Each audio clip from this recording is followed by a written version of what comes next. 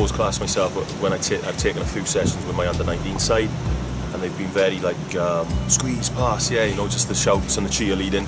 But this is very detailed on how to set up a session, establish when and where, and all the details. So yes, you know, I've got to take it back to the club and definitely put it into practice. I did my C with Richard Stearman, who you know, got a career with Wolves and Fulham at the moment, I think, and a great fella.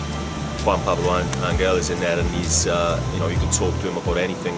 They're all approachable, you know, like you said, you know, another big name, Jason Punch, and so they're all great lads. They're here to help you. They're running around putting your cones out for you if you need them to. They're good as gold.